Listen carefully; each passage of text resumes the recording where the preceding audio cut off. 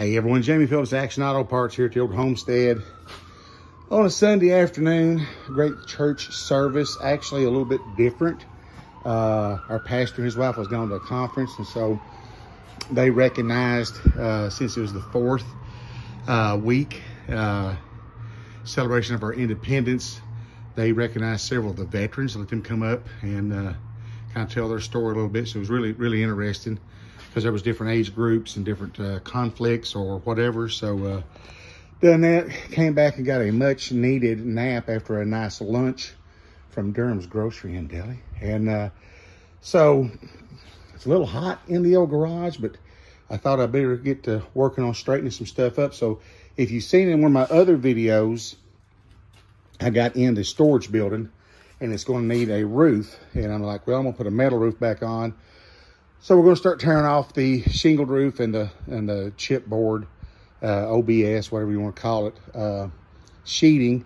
And it's like, I'll have to get some 2x4s. Well, got to digging around, and these are left over from the spec house job. So I started throwing those out. I'm going to throw them in the back of Black Betty here in a bit. And then there's probably another 5 or 6 that we made walkboards out of. So I'll throw them in there and take them apart when we get out. So we'll have those for the sheeting on the roof as well. I was waving at the neighbors. I think the missus is coming over to do some shopping. My wife is cleaning her closet, and yeah, a lot of clothes. So anyway, I'm going to get the stuff that I can take out to the farm for the building, and that's going to save me some money because I done paid for these things once, and they were laying in here with this plywood and stuff over top of them, and kind of got it covered up. So my plan, I wasn't really planning on, I kind of forgot that I had that, so that's great. But brother has about got the bulk of his wheels out. He still likes that little section right there, and then there's a few back behind these doors and stuff, which I'm going to move here just in a minute. And there's even maybe a set or 2 back there I'm going to keep for myself. So he doesn't like a lot of having them out. So if I can hold up, I'm going to get my doors moved and clean this out, sweep this out, and get that section clean in front of it. Get all those empty boxes down and pick out, I know there's at least 1 set I think I was going to keep out of that. Get them out, and then I'll probably move these up in front. So when he gets here, they're more up front. But then what I can do then is get this all cleaned up through here, swept out and what have you, and then start with the wheels that I've kept and start stacking them up right there by my compressor and work my way down to wherever. Not that I'll get that all done today. No, probably not. But it's at least a plan to get some of this revamped. And once all of that is done, eventually, all these wheels are over here next to the wall, move my toolboxes and things like that. Then, and I told Peg I got to get him out here and get Bonnie Rose going. I don't know if that brand new fuel pump would have went out, or when they put the tank up, the previous people, I want to think they said something about a wire. So I don't know. We're going to check that, and then we got to put in the new emergency fuel shutoff switch.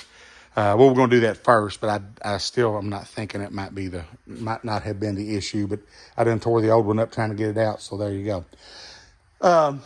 But when I can get the rest of this all cleaned up and get my wheels down that wall, and it should hold everything fine, then I can get, we get Bonnie Rose going. I can pull it in and out while I finish detailing it. And then the little Metro, I can pull over here. Crap, I can leave it on the porch for that matter. I can bring the little GMC Jimmy in here, so I can start detailing a few of them that runs and moving them around. So that's what I've been waiting on. And so yeah, that's kind of it in a nutshell. And this is some stuff I don't know exactly where just yet, but these came out of an old diner, and they're almost too narrow if you just open one. But I'd like to I'd like to redo those and use them somewhere in our new house when I build it. And I've got the little screen doors too that's the same size. They're actually right there.